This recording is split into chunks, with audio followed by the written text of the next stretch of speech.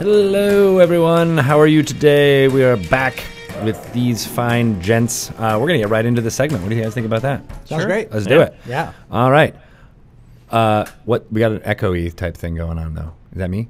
Or was that just his? It was just his cans? It was his cans. I've worked with Corky before. We know the lingo.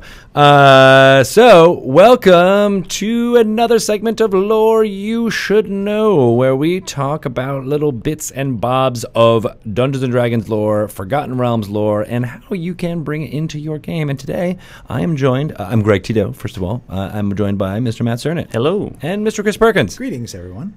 We are here today to talk about Shemeshka the Marauder. Mm-hmm. That's right. Ah, nice. The king of the cross trade. Mm-hmm. What is the cross trade?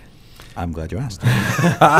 What is Shemeshka? What is marauding? Can you describe that? Let's start with the basics. Shemeshka is an arcanoloth, Yep.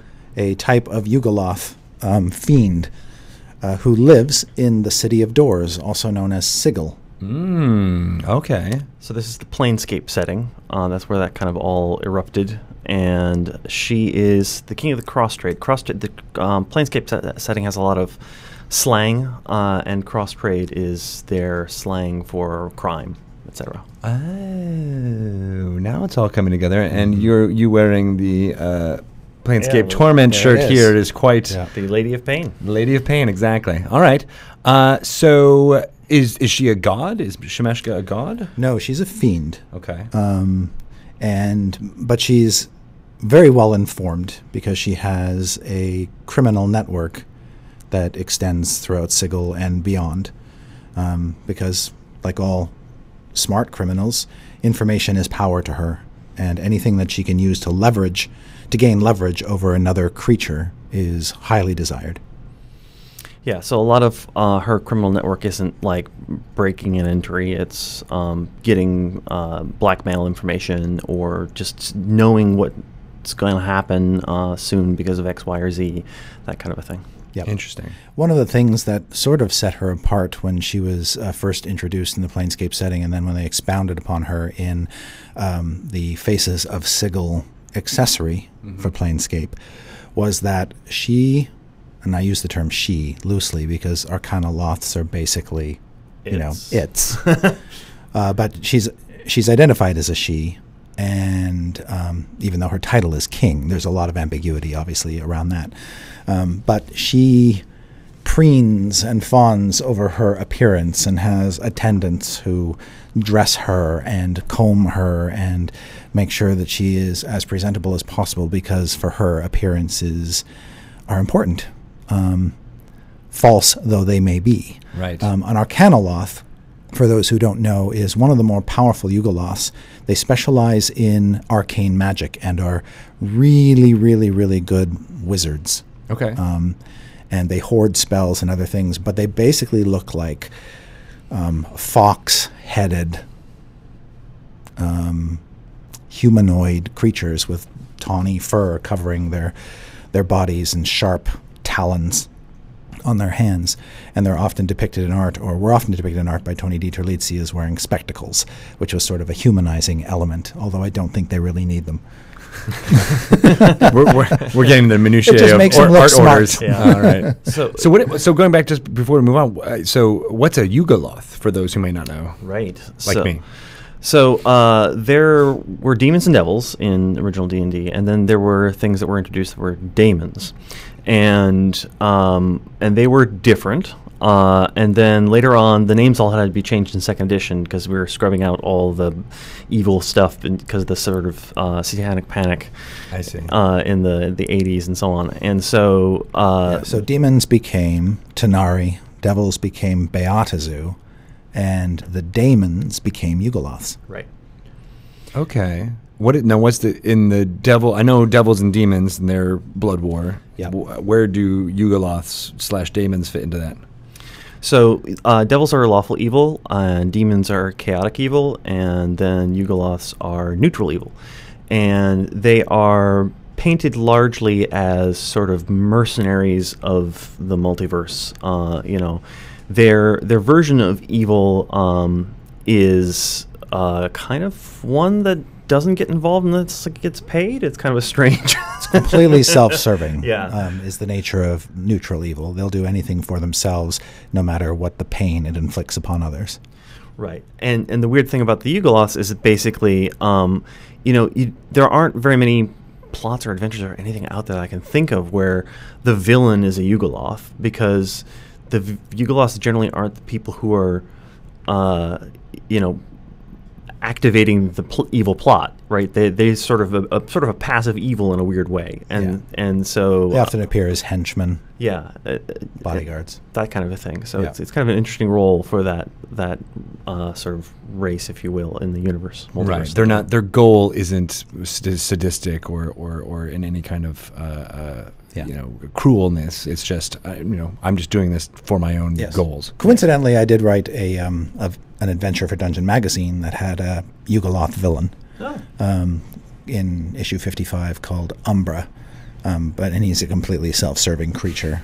He's totally out for himself, and he's basically wreaking havoc for his own personal gain. I love that you're the only person that could be like, oh yeah, I wrote that in number 55. I've written a lot Matt. of adventures. Come on. But Matt is absolutely right. They are often sort of subordinate or secondary to whatever main plot is going on. Arcanoloths, because they're so smart, are kind of really good mastermind villains. And Shemeshka is the poster child for that. Why is she called the Marauder? Because you say she's, a exchanger of information and crime. I feel like a Marauder would be someone who's a warlord and out, dominating and destroying. That's an excellent question. I don't think there's a very good answer for that. But I mean, we can imagine that before she got, Yugoloths are basically mercenaries in the Blood War a lot of the times. Basically, demons and devils in the Blood War have to pass through other planes to get at one another for the most part. And one of the ways that they do that is by hiring Yugoloths to either direct their forces or act as mercenaries for them, and so on and so forth. And so you can imagine Shemeshka the Marauder might have been someone who was really important and an important sort of general or captain or something like that in the Blood War, serving as a mercenary for one side or the other or both. And then eventually she gets to Sigil and it's like, well, this is fine. I'll just do my thing here. I like it. Yeah. Right. So she was a previous Marauder in another part of her life. Yes. All right. That makes sense. Yep. Let's see. She, other than appearing in the second edition Planescape products, she hasn't figured prominently in any published adventure as yet. Although I recently picked her up and dropped her into my Dice Camera Action game, where she's made several appearances. Right. Because it turns out one of the characters inherited a sword that was passed down through his family that was made by her for them, and by inserting keys into its hilt, the Waffle Crew can summon her and bid her to provide them with truthful answers to 3 questions, if she knows the answers. And she does it as sort of part of this agreement that she set up with this family a long time ago. And what she gets out of that is sort of ambiguous at this stage, but as happens, she's going to make greater and greater demands on the party as time goes on, and as the information she possesses holds greater value to them. Spoiler alert. Yeah. The reason I chose her was because I think that with all the Planescape characters that were created, she rises to the top as being one of the ones that has gained the most popularity among the fan base. And it's not altogether clear why. I'm not sure we've ever really delved down to find out what's appealing about her, other than I think there is a humanity to her that is relatable. And she is a creature of many faults and desires, and so it opens her up to lots of possibilities for using her in a number of versatile ways. Yeah, I think the ambiguity about her being helpful on the one hand but dangerously so is also interesting. Yeah, and in Sigil she has a rivalry with another Yugoloth, Akin, who is also an Arcanoloth, and he is the one who's depicted most often with the spectacles kind of way on the end of his nose and a weirdly luxuriant mustache coming off of it. Yeah, that's kind of funny. I mean, it's no weirder than Shemeshka's razor vine headdress. Yes, but exactly. Yes. But yeah, and so they have some sort of rivalry, and he, Akin identifies as male, and he is a sort of seller of magical trinkets and little objects and information as well. And so they have some sort of, there's sort of hints in the various writings of her Planescape that there is this long-running rivalry and hatred between them. But exactly what the source of that is, or and how that unfolds in Sigil is sort of left mysterious. Right. And Sigil is important because it is this kind of crossroads between the multiverse. It is the donut at the center of the multiverse. Right. Yeah. So her being the owner of the information, or at least one of the brokers of information in there, is very important. Now, obviously, we're talking about things that are very specifically either Planescape or other very D&D. But how can people use characters like Yugoloths or like Shemeshka in their campaigns? If you want to drop it in, it's like, say, for example, like you said, I just used her because it was useful at the time. Like, what kind of need did that serve in that story? Yeah. Well, I talked a little bit about what I'm doing in the dice camera action. She's there basically as a way for the characters to learn things that they might not be able to get otherwise. But every time they ask, of course, they're digging themselves a little deeper with her. And so the tension becomes, at what point do we stop contacting her when it becomes too great a risk? She's already made one of the characters do something for her under the power of a Gaius spell, so it could only get worse. But I think that they're very versatile, Arcanoloths. For instance, one shows up in Curse of Strahd. You find it kind of locked away in the Amber Temple, which is this place where the powers of good basically locked away all this evil lore. And it kind of finagled its way inside, and it's like a kid in a candy store, really. It's just, it has no reason to go anywhere else because it's surrounded by all these things that it loves. And it kind of serves as a guardian in that way. And it's actually a hostile threat. If you come there seeking knowledge, it doesn't want to give you anything. And so it attacks you. And you have to be very, very wary of it because it has great magic at its disposal. That's a sort of different take on the Arcanoloth, one that's a little bit more vicious and inaccessible. I like Yugoloths because they're because of the mercenary quality and that sort of weird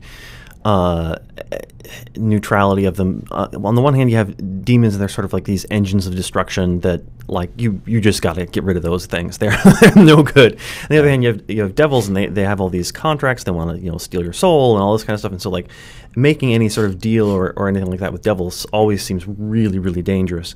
Whereas you have Yugoloth somewhere in the middle, and it's like they're really bad, but like you could maybe just pay this thing to go away, and it would. Yeah.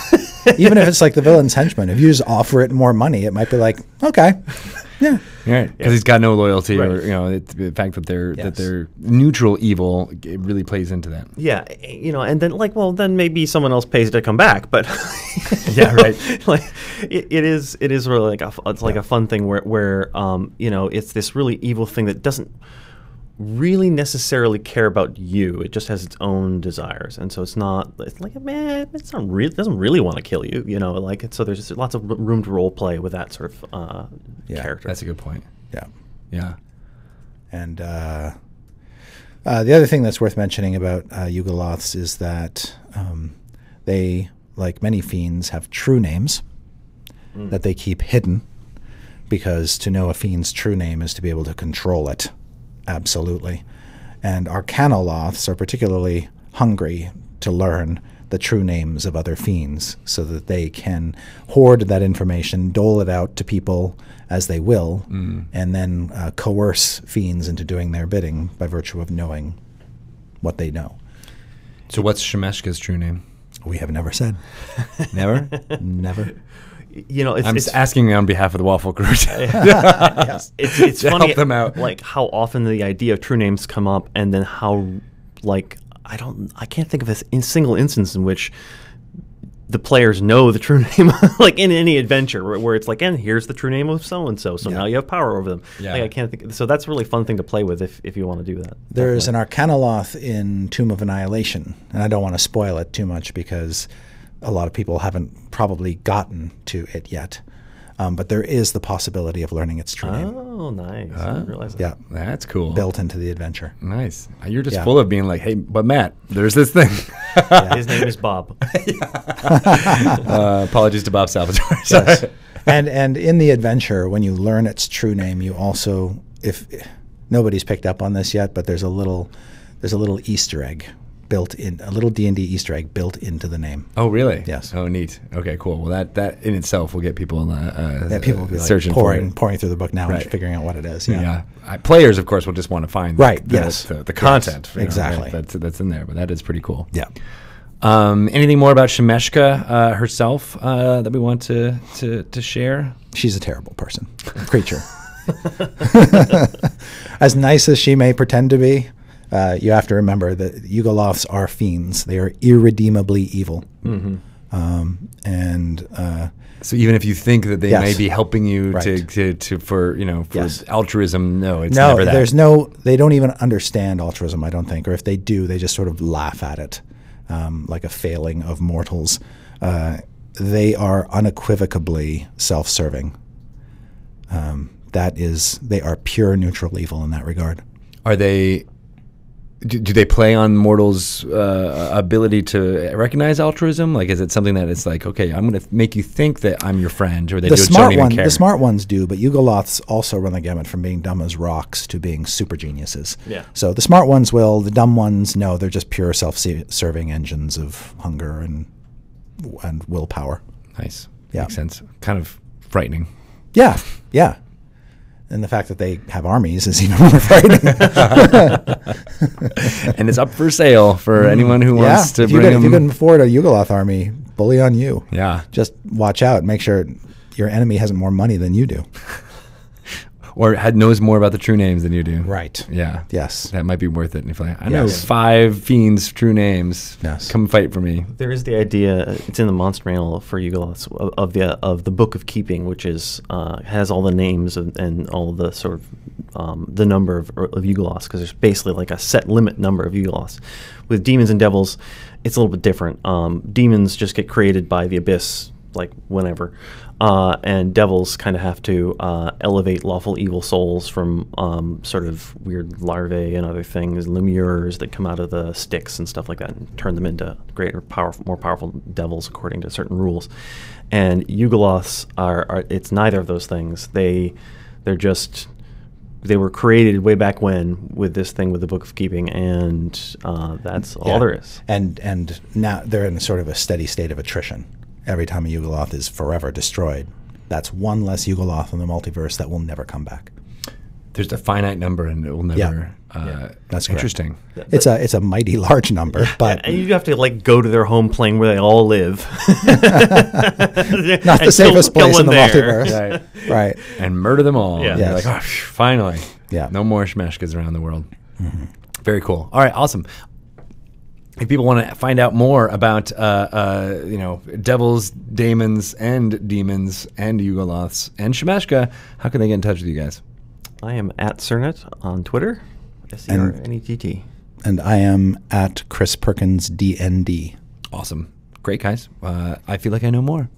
And you do too. So thank you. We'll be back with another segment next week. Thanks. Awesome. Very good stuff. Thank you, Zakanen, for subbing $4.99. Thank you 3 months in a row. You're a good person. That's really cool. So I always love learning about this stuff, and there's some more ways you guys can learn about some Dungeons & Dragons things. I just got word. This just in. Unearthed Arcana is now available on the Wizards of the Coast website. That's right. The playtest version of Elf Subraces is up there for you guys to check out. They got a Varial, the Winged Elves, Grugok, the Wild Elves of Greyhawk. Is that right? Am I pronouncing it right? That's right. Oh, goodness. Sea Elves and Shutterkai, which we've mentioned already on this Lore You Should Know segment. Very good. Yeah, good stuff. So delve into that. Let me know what you think, and let us all know what you think when we send out the Should survey elves link. have wings or shouldn't they? Let us know. Turns out there's only like 100 of them, so It's hotly contested amongst the D&D team, but not as bad as Turtles was. I feel like Turtles, you guys went all out on. Turtles was pretty polarizing at the time. Yeah, in a good fun way. Yeah. All right, cool. Also, Force Grey, Survive the Tomb is this Saturday at Villain. If you're in the New York area, definitely go get tickets to go check it out. There's tons of tickets available. No more VIP tickets. Those are all gone, but there are still general admission tickets. I think they're only $20 to watch Matt Mercer and Deborah Ann Wall, Joe Manganiello, Utkar Shambudkar, Dylan Sprouse, and Marisha Ray is joining the cast as a turtle. As a turtle, no less. As a turtle. So that's pretty amazing. It is going to be at 12 noon Pacific time, 3 p.m. Eastern time. We'll be broadcasting it from here, this Twitch channel, at that time. So go check it out. And tonight at 5 p.m., there will be the penultimate episode of the season. Episode 18 will be starting around 5 o'clock tonight. So stay tuned for that when it comes, and you'll be all ready to go and binged up for the finale. I was going to say premiere like I did in the but finale. But points for using the word penultimate. Oh, thank you. I feel like that usage of that word has increased over the last 5 years. I don't know. Have you guys noticed that? It used to be like something that was like you'd only see in a fantasy novel once in a while, and then now it's in more conversation than ever. I think that's D&D. I think that's us. I don't think we can take credit. We're increasing vocabulary usage around the world. Yeah. I didn't know what a portcullis was until I started playing D&D. Yeah. I was, I think, 8, and I was like, Dad, what's a scimitar? Scimitar. What's a dais? Dais? Days. All right, awesome, cool. We're going to do one other segment of Lore You Should Know Now. But before I do, I just want to, in addition to Force Grey, Survive the Tomb, there is also 3 performances by Chris Perkins in the next 5 days. Oh, my God. So Dice Camera Action is tomorrow, 4 p.m. Pacific time. Regular time. Right, and that's episode 67. No, that's 68. That's 68. Yeah. And then Friday in Philadelphia at PAX Unplugged at 8:30 p.m. Eastern Time. We return for episode 69 live, and it will be recorded. Nice. Yes, we'll actually have the recordings. Hopefully not lost this time. There's email chains about redundancies just to make sure that we are redundant in all the good ways, not all the bad ways. And then Saturday, it's a live game of Acquisitions Incorporated with Mike and Jerry and Patrick and Kate Welch playing Rosie Beestinger. From the C Team. Yep. And then awesome. Sunday, I get together with Scott Kurtz, Corey Cassoni, and friends to play Binwin's Minions. Oh, nice. Yep. That's great. And also just the Waffle Crew episode 69 is live. It's going to be on Friday at 8:30 p.m. Eastern Time. That is where all of the Waffle Crew will be in the first time, all of them in one place. Oh, interesting. Right? Isn't that true? It is. I thought we were keeping that secret. But are we keeping that secret? Not anymore. No? All right. Well, for those listening, don't tell anyone. For those listening, it is not a secret. You guys get it. You are now on the inside. That's right. That's what you get for watching us be jokers this time. So that's cool. I think that's we've never all been in one place at the same time. Yeah. Not even in passing. Not in real life. No. Yeah. That's pretty amazing. So you guys get to see it. I think it's going to be on the twitch.tv/PAX channel, but we'll be hosting it here. So just come and hang out with your own Waffle fam here at that time. Cool. All right. So let's do our next segment, and that is, what should we just call it? Wyrms of the North? Wyrms of the North. Yes. Speaking of expanding vocabulary. Specifically, evil Wyrms of the North. Well, yes, of course. The chromatic ones. Yes. And you sent an email with the names, but I suggested a few. Yeah. Yeah, we can talk about any of them. There are dozens, but Nice. Yeah. All right. Ready to record? Welcome to another Lore You Should Know segment. I am Greg Tito, and I'm joined by these fantastic lore masters, Mr. Matt Cernit. Hello. And Chris Perkins. Howdy. We are going to talk about little bits of Dungeons & Dragons lore as we do on this segment, and today is a very fascinating one for you dragon lovers out there, because we get to hear about some of the named Wyrms of the North. Which it's pronounced that way technically, because it's W-Y. Wyrms of the North? Wyrms of the North. No. That's official, you guys. You heard it here first. North. All right.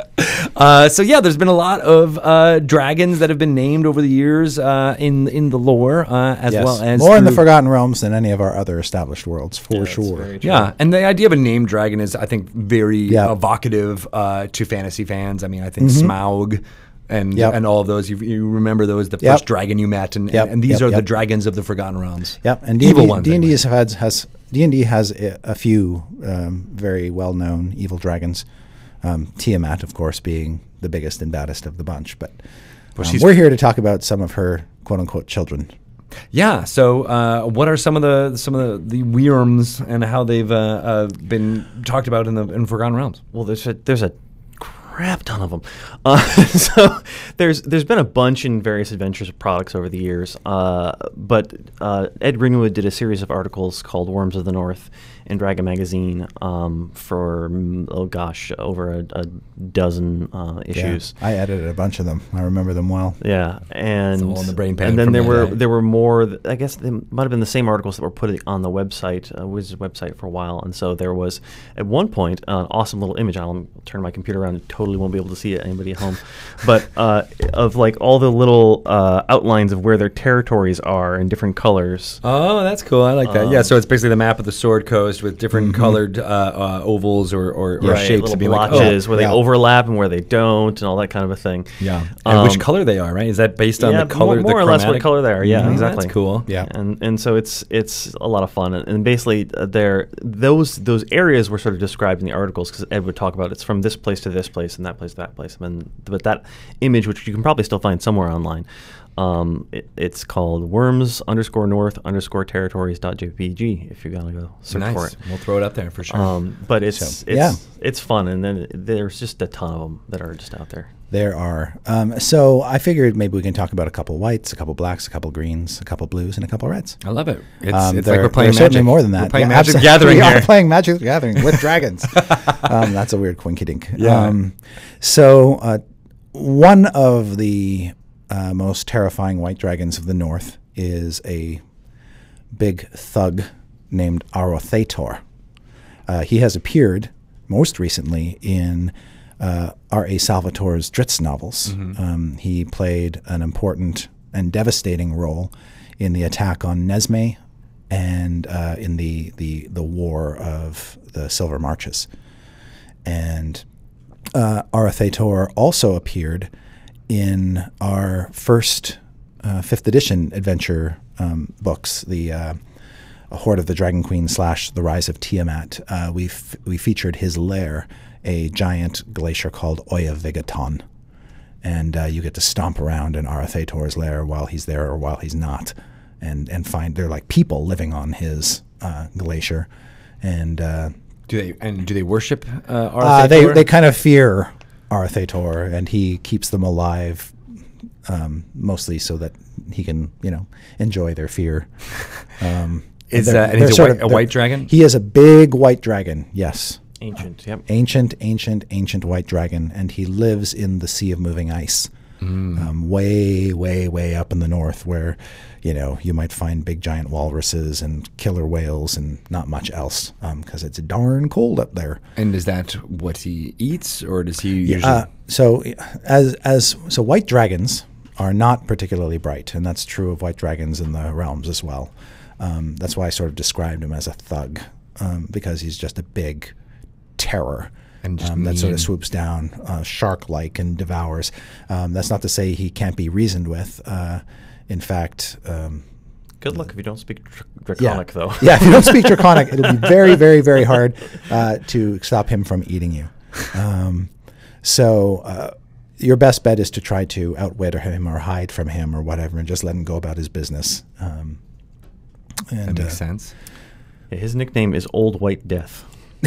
Oh, Not Mr. Fuzzy. Yeah. good old White Death. Good old White Death, yes. One of the things about the Dragons of the Forgotten Realms is that they often have really, really hard to pronounce names, and then Ed did us the favor of giving most of them a nickname as well. So To spare us the pain of having to trip over their name. So, Time. Dargothoth, Yes. is the Creeping Doom. Okay, got Okay, it. got it. The Creeping Doom. Yeah, I can pronounce that. That's much easier. Yeah. Another ancient white dragon that lives in Arathator's neck of the woods is also a dragon that he has, and I use the term loosely, tried to court from time to time.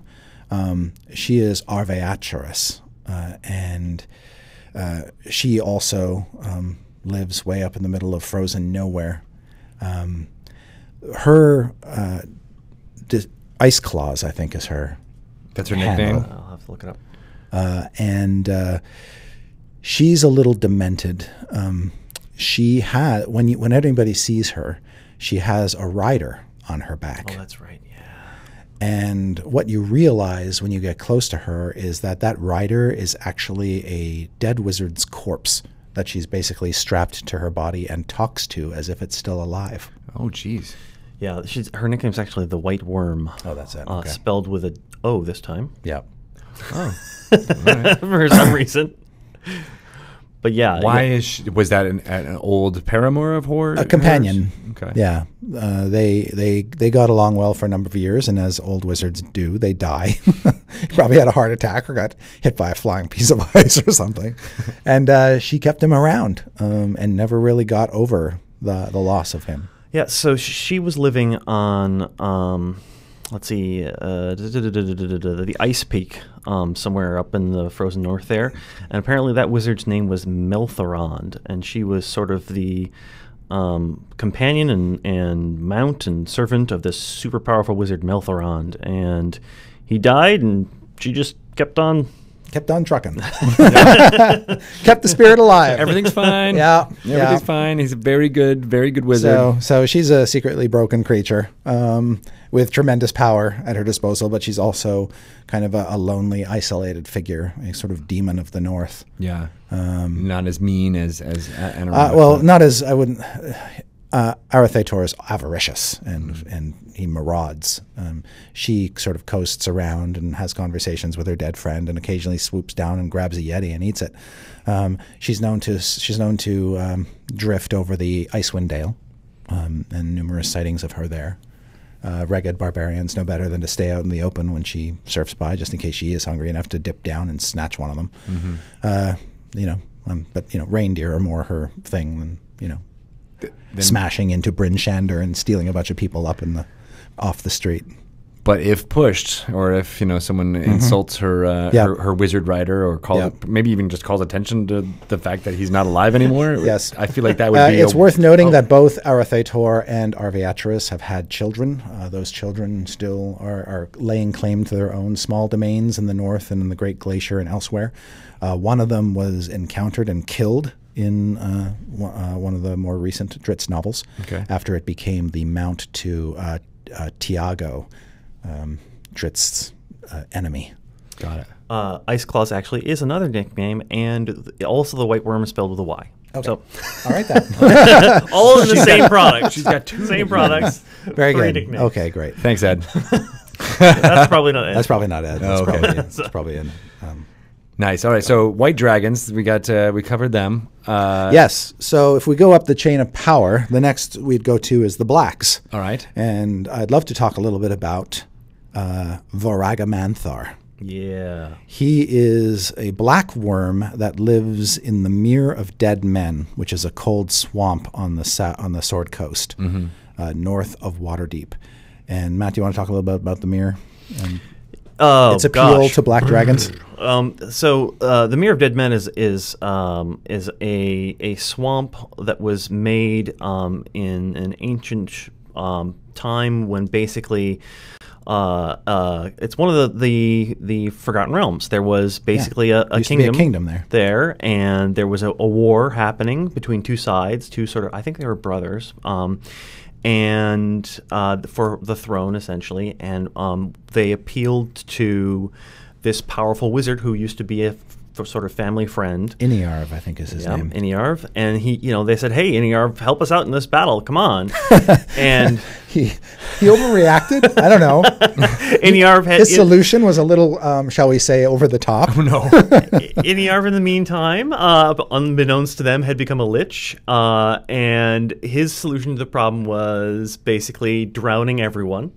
So he used both sides. He used a spell to basically draw the sea into the land and drown everyone for miles and miles and miles. I mean, not just the armies, like everybody. Yeah. And when the sea washed out, what was left was basically this swamp. Yeah, and full of ruins. It became a swamp filled with ruins, essentially, and so it's kind of like this cold, swampy area north of Waterdeep. Perfect for a black dragon Yes. to make its lair. Yes, and so Varagamantharr is known to dwell there. What is not known, one of the greatest secrets of the region, is that he has a twin brother, Wyrms, and they go to great lengths to hide this fact.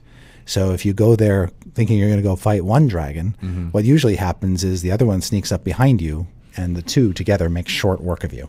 And as long as no one is able to see the two of them together, that's right. They've managed to preserve the notion that it's just the one dragon.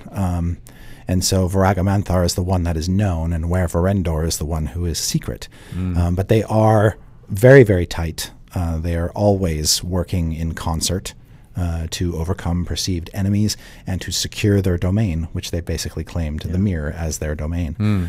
They are the biggest, baddest dragons in that area. They figured prominently in an adventure that was published in Dungeon called Eye of Merkel. It was the culmination of a series of adventures set in the Mirror of Dead Man, a 5-part series.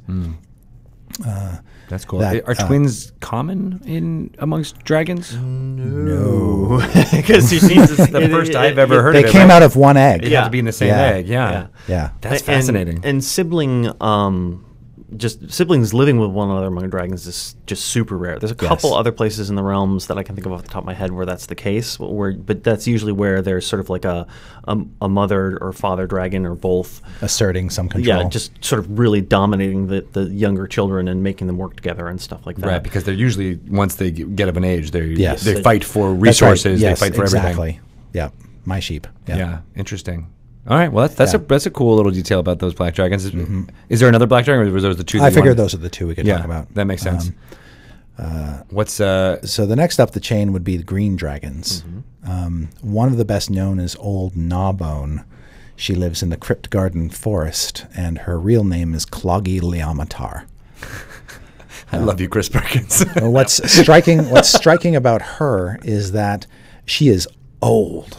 And the reason they call her Old Gnawbone is that when she's usually sighted in the air, it's because what you see is this big, old, sort of battered dragon gnawing on what appears to be a corpse. And she just sort of lets it hang out of her mouth as she's just kind of absently chewing on it. Like a cud? Yeah, like a cud. So that's kind of gross. That is gross. The other interesting thing about her is she is fascinated with the happenings in the world. But she basically she stays for the most part in her territory, but she's hoarded a collection of crystal balls that she uses to scry on far-flung people and places, basically to keep tabs on everything. Yeah, and I think that she was featured in a organized play event, I think a couple years ago. It was I think just at the start of 5th edition or so. But that's... she has a minor role in Storm King's Thunder. You can basically go and talk to her at great potential risk to yourself as part of a sort of side quest. But she is very reclusive and kind of like like most green dragons being lawful evil, she will adhere to her agreements, but at the same time twist them where possible to her advantage. Right. Makes sense. Old Gnawbones. Old Gnawbone. Yeah, she is a beast. What's another green we can talk about? Marauder is another one. But she lives in the Misty Forest, I believe. I think that's right. Yeah. Which is sort of an elf hangout. Yeah. So I'm trying to remember details about her. It's Mornagoth, I think. Mornagoth? I think there's an N in there. Yeah, it's either Moragoth or Monagoth. I can't remember. The Moor Dragon, Mornagoth. And she's in sort of the High Moor area, and let's see, she's the fan of the Cult of the Dragon, which, hey. So most would be, right? Yeah. And there's probably the old Cult of the Dragon, the ones who were making Dracoliches. So I believe that she has a number of children also scattered around. I think one of her brood is named Chuth, Chuth. Truth. Yep. He hunts elves for sport. Yeah, Mornigoth actually, according to the 3rd edition, Dragons of Faerun, which, by the way, if you want to learn about dragons in Forgotten Realms, Dragons of Faerun, that's the place to go, Nice. is a Dracolich, actually. And Great. she travels around to several different locations via magical portals. So that's... whoa! Interesting. Yeah. So you mentioned, real quick, the Crawls of the Dragon, the old ones, how they created Dracoliches. Yes. Can we talk just real quick about that? Yeah, sure. They created Dracoliches. Basically, if there was a Dracolich to be created, the Cult of the Dragon was behind it. Yeah, the Cult of the Dragon basically existed. It gets really complicated because it has to do with a character called Samester, who was originally one of the chosen of Mystra, and so on and so forth. But the Cult of the Dragon basically believed that Dracoliches are going to control the world, and so we need to basically make it happen. So there's this weird apocalyptic cult that's trying to go around and convince dragons to become Dracoliches in order to make this dominion over the world happen. So they're kind of crazy. And Yeah, specific Right. way. But what they're offering is pretty tempting to a dragon who's, lived for 400 years. Yeah. Yeah. And then this she can travel through these magical portals to anywhere. She has great power. Yeah. And is still around, I guess, in the Forgotten Realms. Is that Yeah, true? we haven't said that she's died off or anything, or has been killed or destroyed. It's actually pretty hard to destroy a Dracolich forever. Dracoliches So have get on it, adventurers. have a weirder version of destruction too as well. So and I'm not sure if we preserved it in 5th edition or not. I don't recall.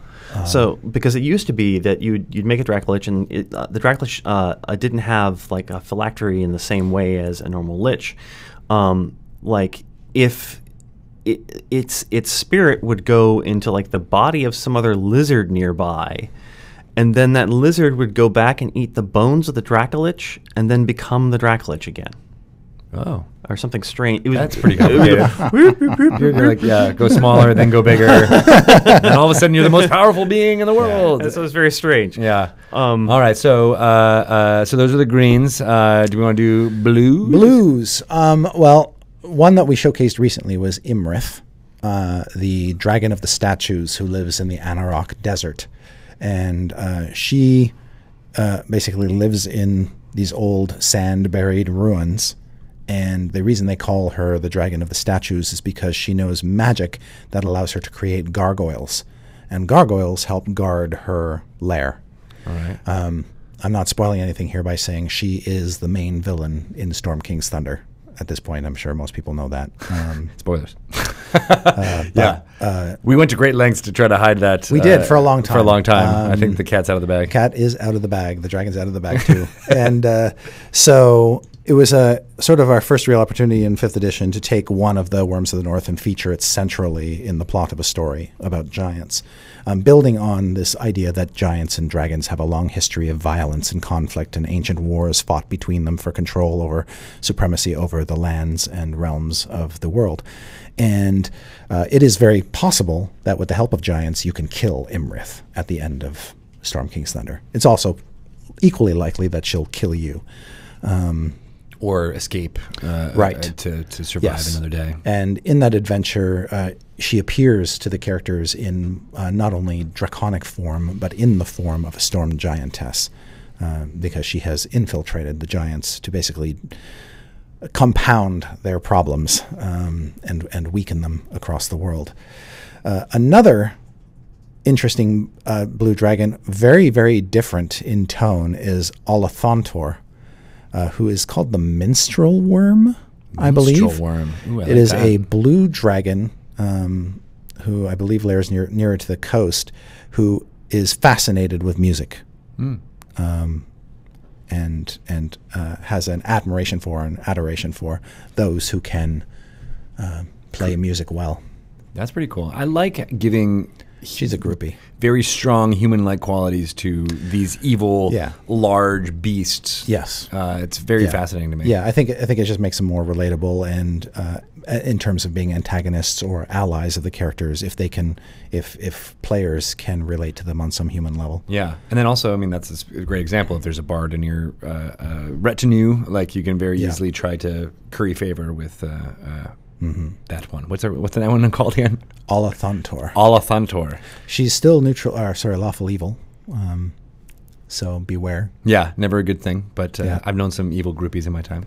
I don't think she actually plays an instrument, but maybe she does. I'm trying to remember. Yeah, I'm trying to find that. The one I was thinking was there's the bunch of hobgoblins and sort of half-dragon hobgoblins that are called the Blood of Maroom, or Morim, and they are in let's see, it's Dragon Doom Mountain at Doomspire Castle. On the Doom Plains, next to Doom Town. Next to Bob Doom. But Yes. but that's one of those instances mailman where is Bob there's Doom. where there's like basically a mother dragon who's bossing around younger dragons, but in this case they're also bossing around a whole bunch of hobgoblins as well. So it's kind of fun. That is fun. As a side note, adding to that, there are instances throughout the realms in the Western Heartlands and the North of half dragons, humans who have allowed their blood to become melded with that of dragons to create half dragon spawn. And that's There's a family that lives in the High Moor who have a bunch of half black dragon members, Nice. for instance, and they're terrible and probably best avoided at all costs. Yes. Well, that is also one of the ideas of how sorcerers have their power. Right? Yes, Is because there's been dragon blood that's been passed down. Absolutely. So then our final group is So red our dragons. final group is red dragons, the biggest and baddest. Oops, sorry, my phone is ringing. I should have shut that off. No worries. It's not like we're recording a podcast or anything. Oh, that's my contractor. I'll have to get back to him. Okay, we got 5 minutes because we just got to do our red dragons here. Klauth. Is Old Snarl. He is a big, hulking, magnificent beast who has fought so many battles that he's got scars basically all over his body. When I first read the article that Ed sent in for Wyrms of the North, one of the things that made me burst out laughing when I read it is this idea that he is he's, like many dragons, a collector of magic items, but he actually uses them in battle. He straps wands to his wings, basically, and goes around like a fighter jet, strafing people with them. No way. Yes, exactly. That is cool. Which is kind of weird because, I mean, his breath weapon would already basically just incinerate half a town. But he's still got these like wands of lightning bolts and things strapped to his wings just to give him even more firepower. I feel like that's he's a long lost relative of Jim Dark Magic. A little bit. Yeah. In fact, he made an appearance in an Acquisitions Inc. live game, and rather than confront him, they threw all their treasure overboard at him, and he let them. He gave him a pass. But he was so infatuated with their airship that he actually built one of his own, and that appeared in the Waffle Crew Dice Camera Action. Nice. They met the crew of a ship that he built, modeled after the Acquisitions Inc. ship that he saw that threw treasure at him. So do red dragons often craft things? Not personally. No. But he had the plans and thought it out. But he's a Build an airship. Build a what? It looks like this. What is that? Putting the mental That's image the in worst your picture mind. I've ever seen. Yeah, he's not much of an artist. But he, a creature that powerful can assert its will over other creatures and make them do crazy things. And Klauth, being chaotic evil, is no stranger to crazy. Makes sense. What's interesting is he's got his own veil. Yes, Klauth and Vale. Klauth and Vale. It is a large veil amid the Spine of the World mountains. This sort of kind of little oasis of decent weather, surrounded by blustery cold and pointy, jagged, ice-covered peaks and things, where he herds cattle and keeps basically a ready food supply so that he never goes hungry any time of the year. He's got a realm of his own. He's got his own little empire up there, his little home away from home. Nobody else goes there. Nobody else goes there. It's kind of in some respects, it's an odd place for a red dragon. You think of red dragons like to, hide in volcanoes and things like that. And the spine of the world is about as cold and isolated as you can imagine. But there are times when a red dragon just needs to get away from it all. And Klauth has figured out that he can lay claim to there, and there's really nothing around that can challenge him. No one's going to be fighting him. No other red dragons to burden him or sense. encroach upon his territory. And so he's pretty confident that he'll be able to survive for indefinitely in that situation. Sweet. Is there another red dragon we wanted to cover? Oh, there are a number. One of the go-to ones is, I think, Balagos. Balagos. He's farther to the south. Yes. What is he of the south? He's farther to the south. Oh, farther so to the south. like the more towards Tethir and Am. Mm-hmm. And so that's kind of where his territory is. That's sort of less the north than sort of the rest of the I'm Sword trying to Coast remember setting. what his handle is. His what they refer to him as. It's escaped me. nickname. See if I can get there fast than you Yes. can. The Flying Flame. The Flying Flame. Oh, that's a good nickname for a red dragon. Yeah. That makes sense. He flies, he breathes flame. Yeah, that's it. Combine the two. Yeah. Got some alliteration going on. Yeah. What is his characteristics? Well, Balagos, let's find out.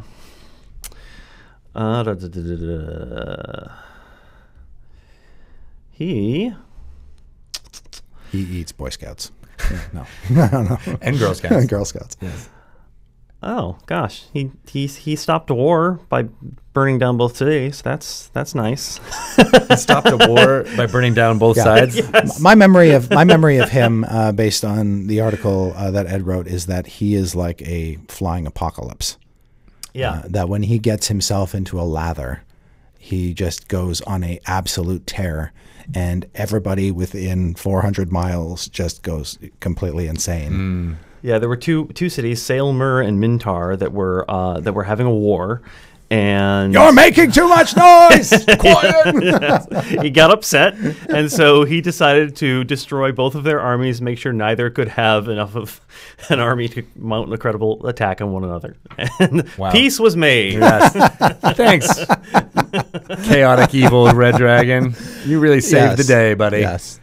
That's pretty interesting, though. Like, I can imagine him being like, "Oh, this was too loud. I just trying to rest." Or and you can imagine that in the world that we describe, a creature that big and that destructive would be pretty hard to stop. Yeah.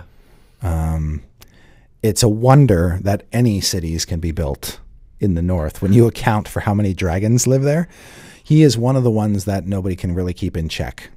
Yeah. Yeah. I mean, I think one of the things with dragons is that, yes, they could like rip all the roofs off houses and eat the people inside, but there are things like herds of deer and sheep, and there's easier prey. There are things that are going to stab them with tastier. pitchforks, and probably tastier too. Yeah, that makes sense. So like, and you can usually kill them by just breathing on them, so you don't have to go like, upset anyone. Yes, and the children of sheep aren't going to come and avenge their dead parents. Oh my god! No sheep wizards are going to show up and start casting spells. Now I want to play that character. I want to play that sheep. They're like, we must band together. Oh God! All right. Well, thank you guys. I love hearing about these again because I think that they're great villains. Obviously, it's in the title, Dungeons and Dragons, and I think having named dragons that have personality that you can remember from session to session makes it even more flavorful and awesome. So thank you for that. That makes sense. How can people find out more about dragons? I'm sure there's more Wyrms of the North in your head that you could spout off their names to people. There are, but I'm not going to right now. But if anybody wants to know more about dragons, as pertains to the worlds of Dungeons and Dragons, you can contact me on Twitter at Chris Perkins DND. And what about you, Mr. Cernett? I am at Cernett, Cernett. Awesome. All right. Thank you guys so much. I'm at Greg Tito. Don't ask me about Wyrms of the North, or I'll pronounce it Wyrms of the Nearth again. Yes. Thank you very much. We'll be back with another segment next week. All right, everybody. Force Grey, the penultimate episode, the sub-finale is happening very soon. We are going to go to that right about now after we play. Do you think we'll play like a short bit of ads as we get out of here? But thank you so much for watching Dragon Talk. You guys are awesome. Thank you for subbing. For those of you who are about here, watch this awesome Force Grey episode. You think you're really in for a treat. I think this is a really good episode. And the finale will be, again, again on Saturday, November 18th from Brooklyn, New York. It'll be at 12 p.m. Pacific time, 3 p.m. Eastern time. We'll be showing it on this here channel, so don't forget to watch live to see Matt Mercer, Joe Manganiello, Deborah Enwall, Dylan Sprouse, Utkar Shambudkar, and Marisha Ray joining as a turtle in the final episode. Should be lots of fun. Watch that, and if you're in the New York area, go grab tickets while you can. All right, thank you guys so much. We'll be back next week with another Dragon Talk. You guys are the best. Bye.